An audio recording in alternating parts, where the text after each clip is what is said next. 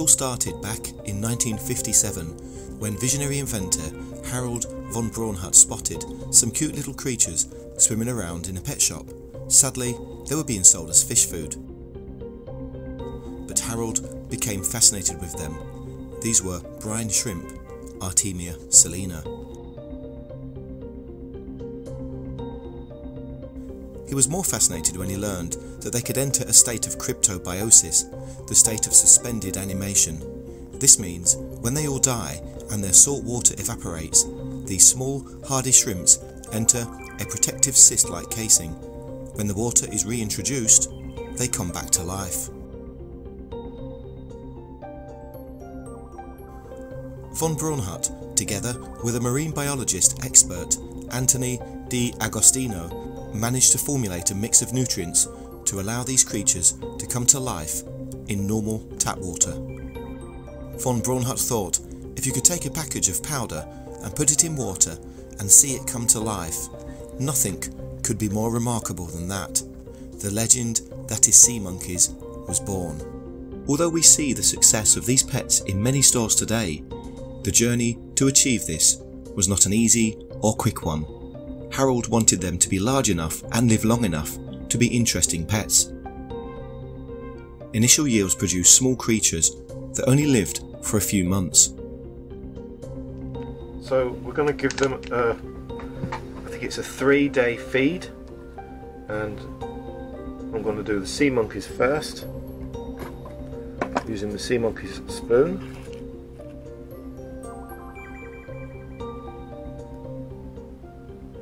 And then I'm going to do the Aqua Dragons second,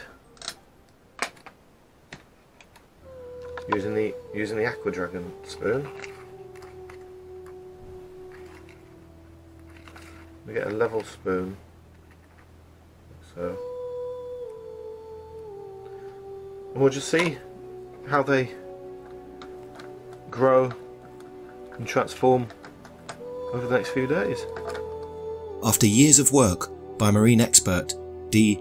Agostino, he mastered crossbreeding with healthier and bigger specimens to produce their own hybrid, the Artemia nios, named after the Long Island laboratory New York Ocean Society, NYOS.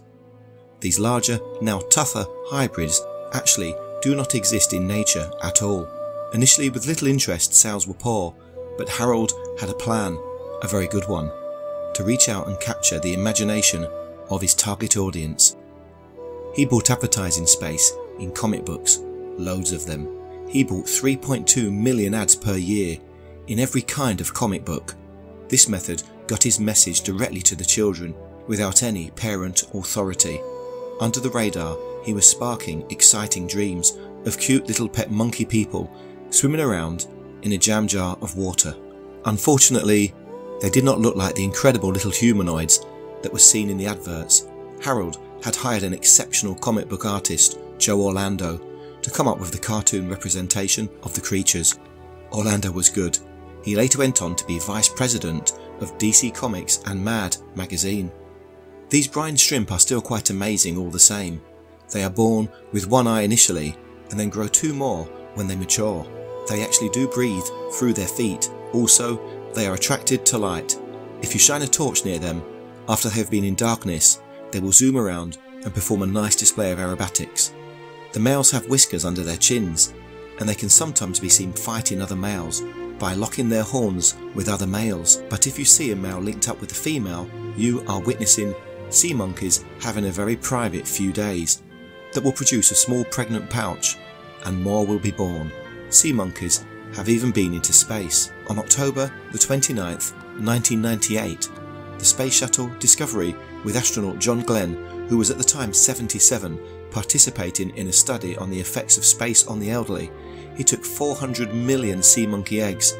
The eggs spent 9 days in space, and when they were hatched 8 weeks later, the creatures showed no ill effects from their journey. I think it's a fitting tribute that these amazing pets have actually been into space. They've travelled further than many people on Earth could dream to travel.